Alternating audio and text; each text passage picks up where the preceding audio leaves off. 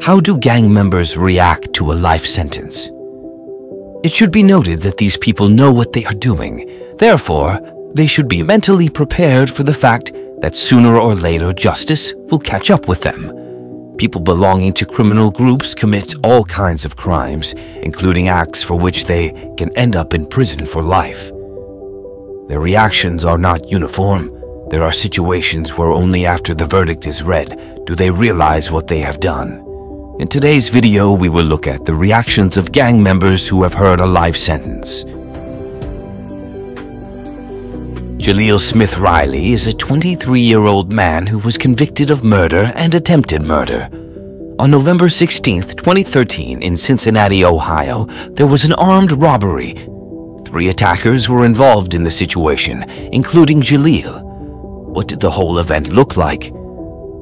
Portia Brooks and her boyfriend, Edron Martin, were sitting in a parked car when Jaleel knocked on the window, aiming a gun at them. The attack was of a robbery nature, so they were quickly searched. In a fairly short time, the attackers realized that they had nothing valuable on them. Jaleel aimed the gun at Edron's head and fired.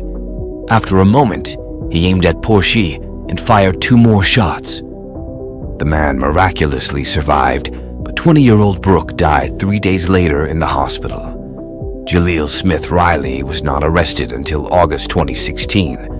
3 years after the whole incident. Interestingly, he pleaded guilty, thus avoiding the death penalty. When he heard the sentence of life imprisonment, he withdrew his statements, which shocked the judge and his lawyers. This was due to the fact that he could only avoid the death penalty by admitting to the crime. The moment he denied himself, the death penalty came back into play.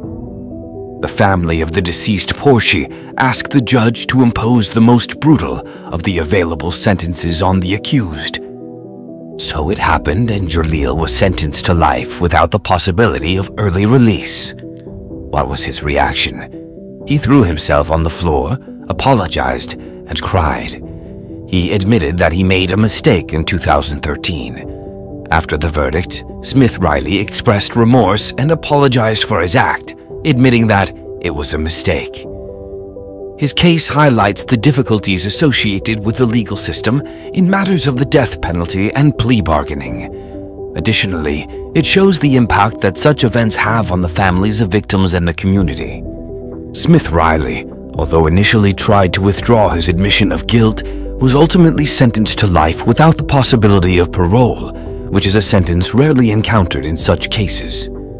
The complicated and tragic nature of this case sheds light on many aspects of the criminal justice system, including negotiation processes, sentences, and their social consequences. Lee Rios. This is a 35-year-old member of the Latin Kings gang who was sentenced to life. In his case, the federal court itself participated, which means that Lee completely ended his brutal reign on the streets. Rios stood before the court on many charges, including extortion, conspiracy to commit murder, drug trafficking, and possession of firearms. Rios was a high-ranking gang member who gained fame throughout the United States during his career. The gang was involved in various criminal activities such as drug trafficking, contract killings, or arms smuggling. The case against Lee Rios began in 2018 when he was arrested as part of a large-scale operation aimed at the Latin Kings gang. During the investigation, evidence was collected indicating that Rios was involved in numerous acts of violence, including several murders and robberies. Many witnesses testifying against Rios were former gang members who turned him in to get a lesser sentence or protection. Overwhelming evidence eventually led to Rios being sentenced to life in prison without the possibility of early release.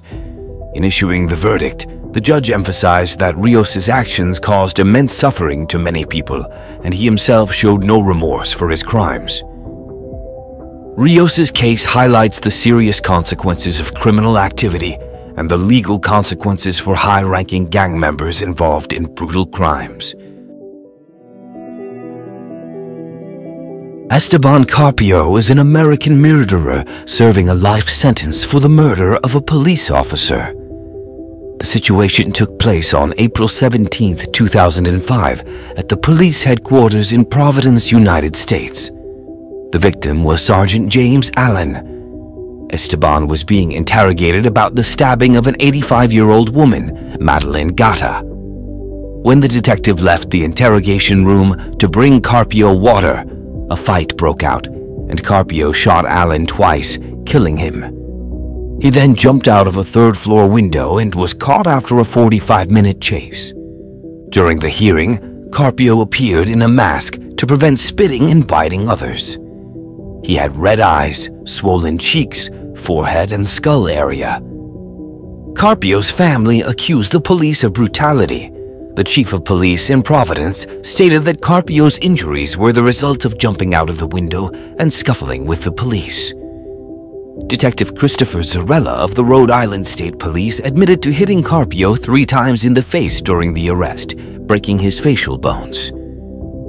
An FBI investigation found that the police did not use excessive force. On June 27, 2006, a jury found Carpio guilty of murdering Detective Allen and stabbing Madeline Gata.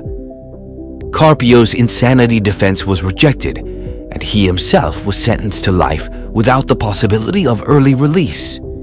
In 2017, Carpio appealed to a federal judge, arguing that he was wrongly convicted because he was mentally ill at the time of the crime and was unaware of the impropriety of his actions.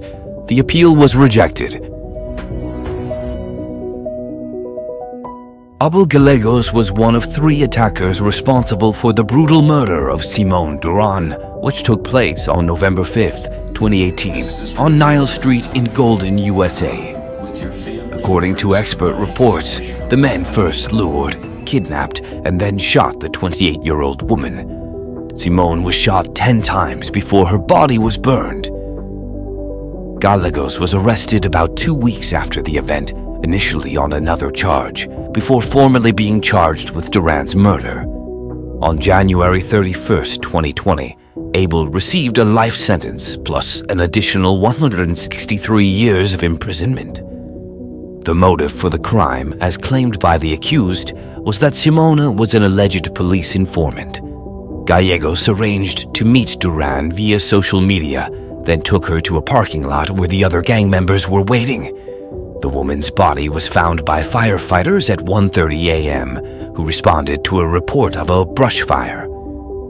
This tragic event not only brought legal consequences for Gallegosa and his accomplices, but also deep sorrow and grief for the family and friends of Simone, who was a mother of 2 children.